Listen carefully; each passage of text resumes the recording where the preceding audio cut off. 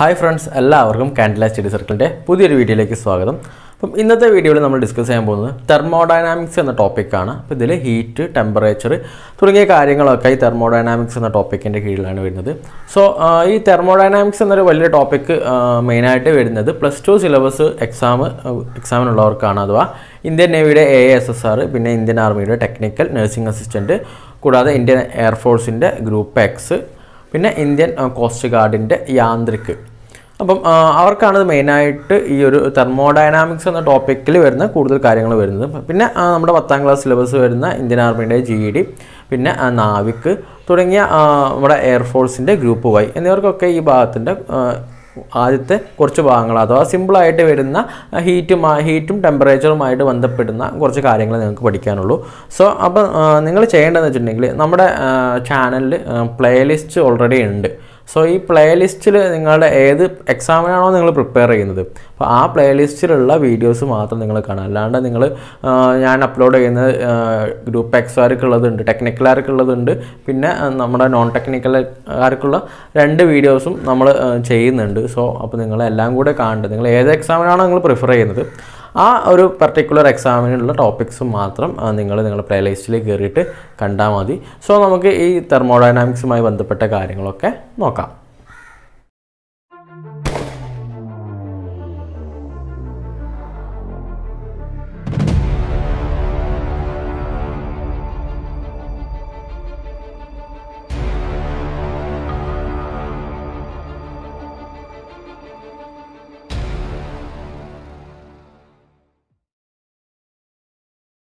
ആദ്യം ഈ തെർമോഡൈനാമിക്സ് എന്ന ടോപ്പിക്ക് തുടങ്ങുന്നതിന് മുന്നേ നിങ്ങൾക്ക് ഹീറ്റ് എന്താണ്, ടെമ്പറേച്ചർ എന്താണെന്നുള്ള കാര്യം ക്ലിയർ ആണ്. അപ്പോൾ ഹീറ്റ് എന്ന് പറഞ്ഞിട്ടുണ്ടെങ്കിൽ it is A form of energy. Heat എന്ന് പറഞ്ഞിട്ടുണ്ടെങ്കിൽ ഒരു എനർജിയാണ്. ദെൻ ടെമ്പറേച്ചർ എന്ന് പറഞ്ഞിട്ടുണ്ടെങ്കിൽ ഇറ്റ്സ് മെഷർമെൻറ്റ് ഓഫ് ഹീറ്റ്. നമ്മൾ ഹീറ്റ് അളക്കാൻ ഉപയോഗിക്കുന്ന മെഷർമെൻ്റ് ആണ് ടെമ്പറേച്ചർ. സോ അപ്പോൾ ഇവിടെ ശ്രദ്ധിക്കേണ്ടത് ഹീറ്റിൻ്റെ SI യൂണിറ്റ് എനർജി ആയതുകൊണ്ട്, സോ അതിൻ്റെ SI യൂണിറ്റ് നമ്മൾ പറയുന്നത് ജൂളിലാണ്. ദെൻ ടെമ്പറേച്ചറിൻ്റെ SI യൂണിറ്റ് നമ്മൾ പറയുന്നത് കെൽവിനിലാണ്. പിന്നെ ഫാരൻഹീറ്റും ഡിഗ്രി സെൽഷ്യസും ടെമ്പറേച്ചറിൻ്റെ മറ്റ് യൂണിറ്റുകളാണ്.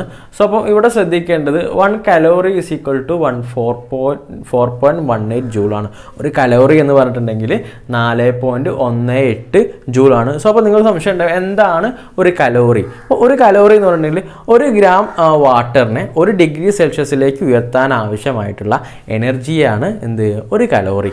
ഒരു കലോറി എന്ന് പറഞ്ഞിട്ടുണ്ടെങ്കിൽ 1 ഗ്രാം വാട്ടറിനെ അതിന് 1 ഡിഗ്രി സെൽഷ്യസിലേക്ക് 1 ഡിഗ്രി സെൽഷ്യസ് എന്ന താപനിലയിലേക്ക് ഉയർത്താൻ ആവശ്യമായിട്ടുള്ള എനർജിയാണ് ഒരു കലോറി.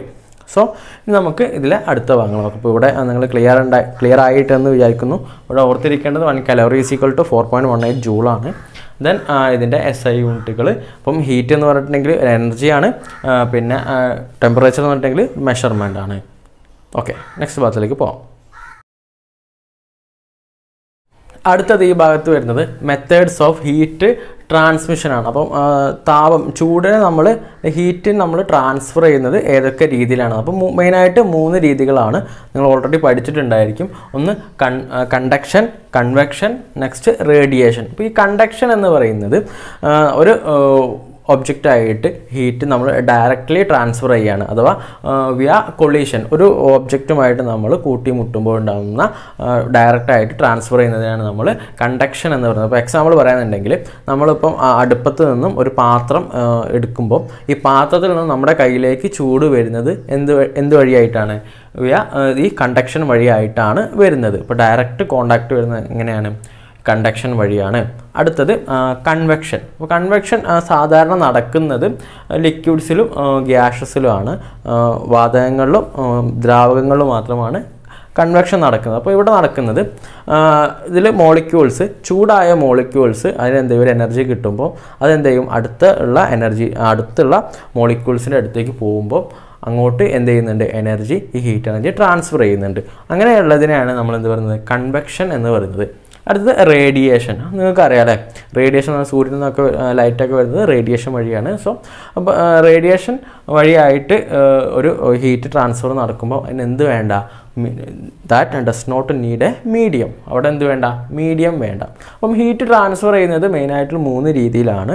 സോ എക്സാമിന് ഇത് ഡയറക്റ്റായിട്ട് ചോദിക്കാം, എങ്ങനെയാണ് ഹീറ്റ് ട്രാൻസ്മിഷൻ എന്ന് ചോദിക്കാം. So first conduction, convection, next radiation. ചിലപ്പോൾ ഇത് എക്സാമ്പിൾ വെച്ചിട്ട് നമുക്ക് ക്വസ്റ്റ്യൻ ആയിട്ട് വരാൻ സാധ്യതയുണ്ട്. സോ ഇനി നമുക്ക് അടുത്ത ഭാഗത്തോട്ട് പോകാം.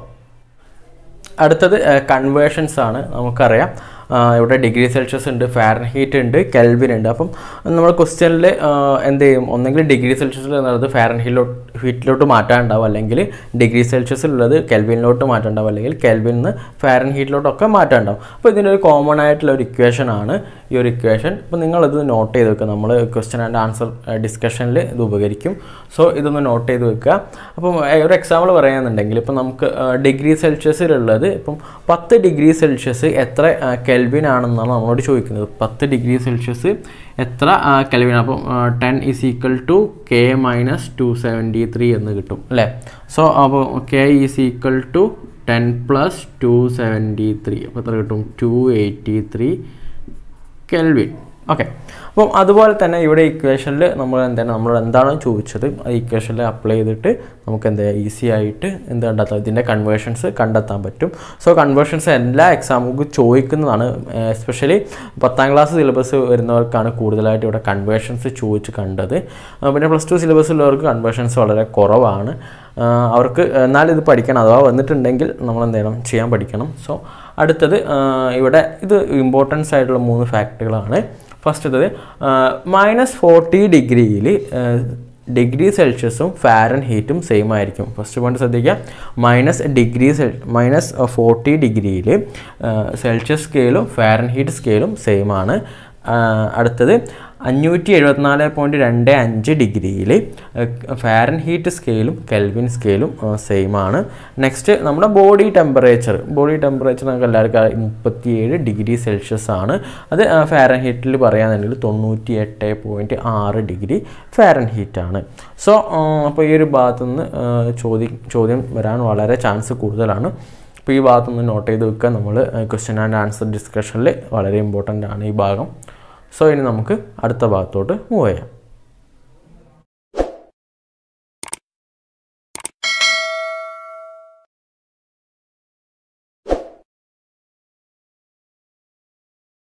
അടുത്തത് 3 ടേംസ് ഉണ്ട്. ഒന്ന് സ്പെസിഫിക് ഹീറ്റ്. അപ്പോൾ സ്പെസിഫിക് ഹീറ്റ് എന്താണെന്ന് വെച്ചിട്ടുണ്ടെങ്കിൽ ഒരു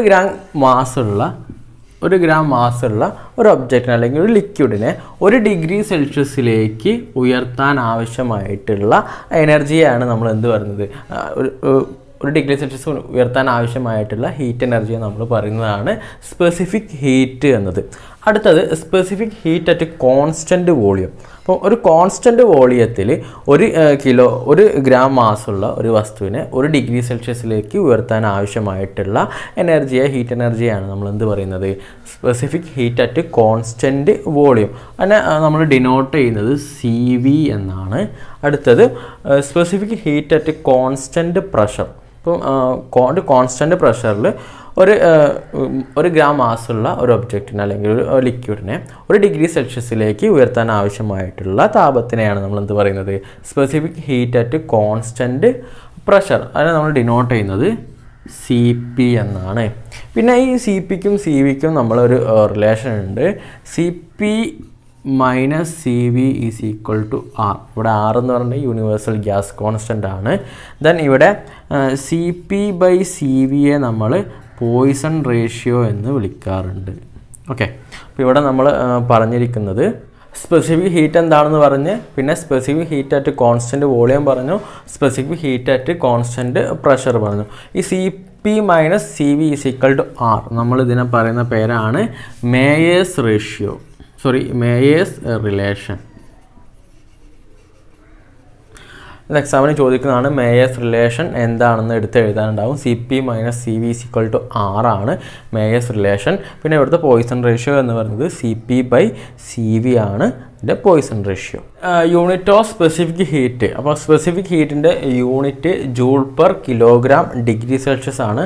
പിന്നെ സ്പെസിഫിക് ഹീറ്റ് കപ്പാസിറ്റി ഓഫ് വാട്ടറിൻ്റെ specific heat capacity 4200 joule per kilogram degree Celsius ആണ്. അപ്പം ഇതൊന്ന് ഓർത്ത് വെക്കുക. ഇത് പല പ്രാവശ്യമായിട്ട് ചോദിച്ചിട്ടുണ്ട്, വാട്ടറിൻ്റെ സ്പെസിഫിക് ഹീറ്റ് കപ്പാസിറ്റി എത്രയാണ്. സോ നമുക്കിനി അടുത്ത ഭാഗത്തോട്ട് പോകാം. അടുത്തത് ഫസ്റ്റ് ലോ ഓഫ് തെർമോഡൈനാമിക്സ് ആണ്. ഇനി എടുക്കാൻ പോകുന്ന ഭാഗങ്ങൾ കൂടുതലായിട്ടും വരുന്നത് +2 syllabus ഉള്ളവർക്കാണ്. So first law of thermodynamics. അപ്പോൾ ക്ലോസിയസിൻ്റെ സ്റ്റേറ്റ്മെൻ്റ് ആണ്. നിങ്ങൾ +1 പിന്നെ തെർമോഡൈനാമിക്സ് എന്ന ചാപ്റ്ററിൽ പഠിച്ചിട്ടുണ്ട്. ഒരു സിസ്റ്റത്തിലേക്ക് ഹീറ്റ് കൊടുക്കുമ്പോൾ ആ ഹീറ്റ് എന്തൊക്കെ ആയിട്ടാണ് ഉപയോഗിക്കുന്നത്? ഇൻറ്റേർണൽ എനർജി DU ആയിട്ടും നെക്സ്റ്റ് അതിന് എക്സ്റ്റേണൽ പ്രഷറിനെതിരെ ഒരു വർക്കായിട്ടാണ് ഉപയോഗിക്കുന്നത്. So DQ = DU + DW. ഇതാണ് ഫസ്റ്റ് ലോ ഓഫ് തെർമോഡൈനാമിക്സ്. അപ്പോൾ ഈ ഒരു ഇക്വേഷൻ ഓർത്ത് വെക്കുക. ദെൻ അടുത്തത് തെർമോഡൈനാമിക്സ് വേരിയബിൾസ് ആണ്. അപ്പോൾ തെർമോഡൈനാമിക് വേരിയബിൾസ് 5 എണ്ണം ഉണ്ട്. ഇത് കറക്റ്റായിട്ട് ഓർത്ത് വെക്കുക. ഒന്ന് pressure, volume, temperature, internal energy U, then entropy S. അപ്പം ഈ 5 എണ്ണം നമുക്ക് തന്നിട്ട് ഒന്നെങ്കിൽ ഇതിന് എക്സ്ട്രാ വേറെ ഏതെങ്കിലും ടേം തന്നിട്ട് ഏതാണ് ഇതിൽ പിന്നെ തെർമോഡൈനാമിക്സ് വേരിയബിൾ അല്ലാത്തതെന്നുള്ളതൊക്കെ ക്വസ്റ്റ്യനൊക്കെ വരാൻ സാധ്യതയുണ്ട്. പിന്നെ അടുത്ത് നിങ്ങൾക്ക് എല്ലാവർക്കും അറിയുന്നതാണ് ideal gas equation PV = nRT. അപ്പോൾ ഇത് ജസ്റ്റ് ഒന്ന് എഴുതി വെച്ചതെന്നുള്ളൂ. ഇതെന്ത് ചെയ്യണം? ഇത് 10ാം ക്ലാസ് സിലബസിലുള്ളവർ ഓർത്ത് വെക്കേണ്ട ഒരു ഇക്വേഷൻ തന്നെയാണ്. ഇത് ചോദിക്കാൻ സാധ്യതയുണ്ട്, ഐഡിയൽ ഗ്യാസ് ഇക്വേഷൻ എന്താണെന്ന്. കാരണം നിങ്ങൾ അത് CBSE ആയാലും കേരള സിലബസ് ആയിട്ടുണ്ടെങ്കിലും 10ാം ക്ലാസ്സിലും 9ാം ക്ലാസ്സിലും പഠിക്കുന്നുണ്ട്. So ideal gas equation PV = nRT. Okay, നമുക്ക് അടുത്ത ഭാഗത്തോട്ട് പോകാം.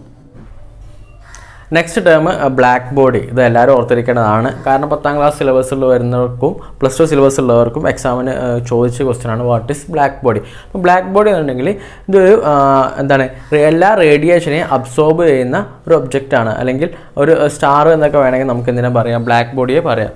നമ്മൾ അതിനെ ഡിസ്ക്രൈബ് ചെയ്യുന്നത് A body which can absorb all radiation of each wave length at any temperature.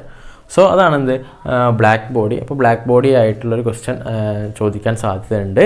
അടുത്തത് ഹീറ്റ് എഞ്ചിനാണ്. പിന്നെ നമ്മൾ വീണ്ടും +2 ടേമിലേക്ക് കടന്നിട്ടുണ്ട്. അപ്പോൾ ഈ ഹീറ്റ് എഞ്ചിനായിട്ട് വരുന്ന ഭാഗം സാധാരണ എല്ലാവർക്കും ചോദിക്കാറുണ്ട്, പക്ഷേ എസ്പെഷ്യലി കൂടുതലായിട്ട് ചോദിക്കുന്നതും നമ്മുടെ +2 സിലബസ് ഉള്ളവർക്കാണ്.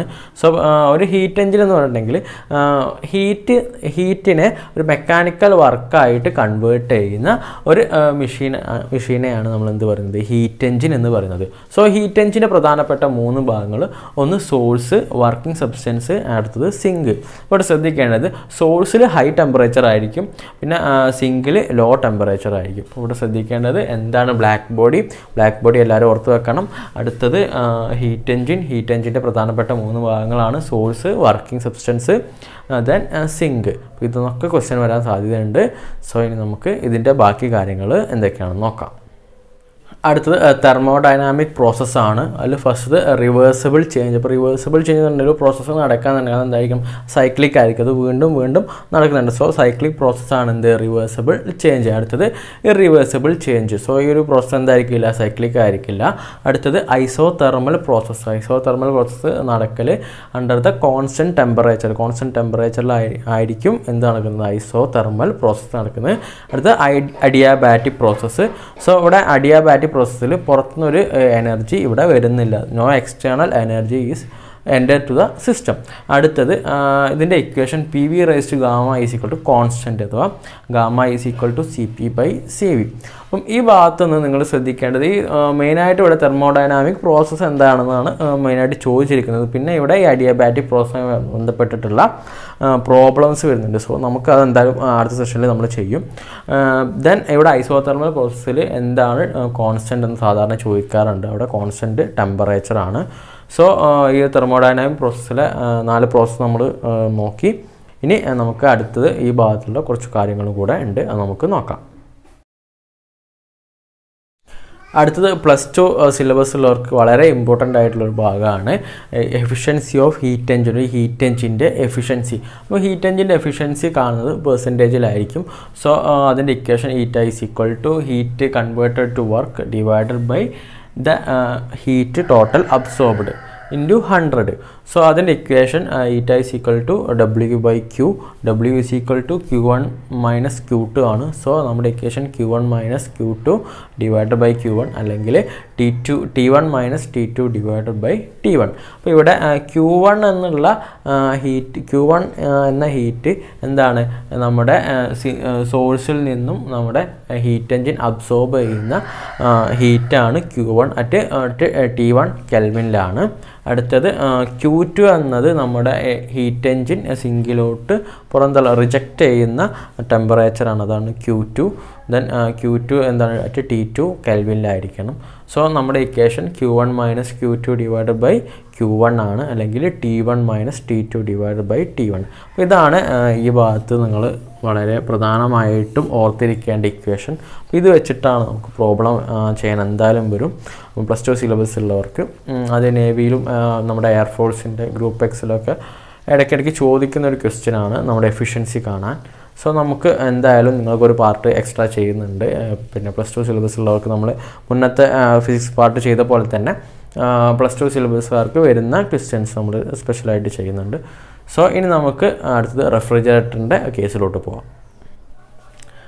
നമ്മൾ ഹീറ്റ് എൻജിനിൽ നമ്മൾ എഫിഷ്യൻസി കണ്ടു. സോ ഇവിടെ റെഫ്രിജറേറ്ററിൻ്റെ കേസിൽ നമ്മൾ പറയുന്നത് കോഎഫിഷ്യൻ്റ് ഓഫ് പെർഫോമൻസ് ആണ്. സോ ഹീറ്റ് എൻജിൻ്റെ റിവേഴ്സ് പ്രോസസ് ആണ് ഇതിൽ നടക്കുന്നത്, റെഫ്രിജറേറ്ററിൽ നടക്കുന്നത്. സോ അപ്പം ഇവിടെ കോഎഫിഷ്യൻ്റ് ഓഫ് പെർഫോമൻസ് കാണാനാണ് ഈ ഭാഗത്ത് സാധാരണ ചോദിക്കാറ്. അപ്പോൾ അതിൻ്റെ equation beta is equal to Q2 divided by work. So Q2 divide by Q1 minus Q2 അല്ലെങ്കിൽ T2 divide by T1 minus T2. So ഈ ഭാഗത്ത് ഓർത്തിരിക്കേണ്ടത് ഈ ഇക്വേഷനാണ്. ഇത് വെച്ചിട്ടാണ് പ്രോബ്ലം വരുന്നത്.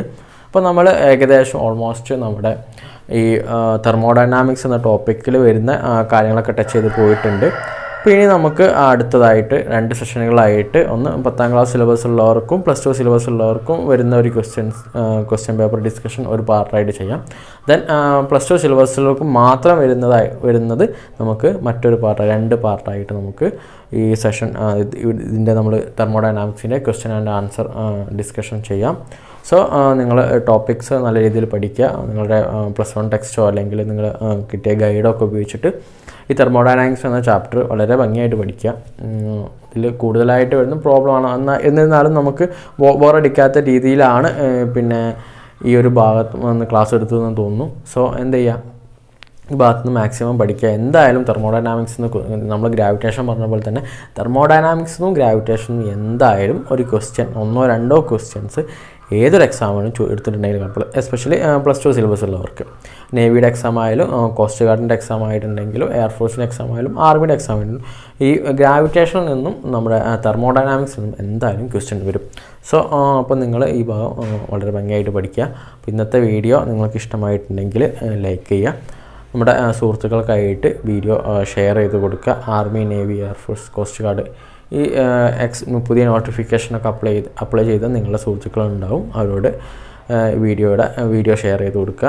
അവരുടെ എക്സാമിന് ഒരു ഉപകാരപ്രദമാവുമെന്ന് ഞാൻ വിചാരിക്കുന്നു.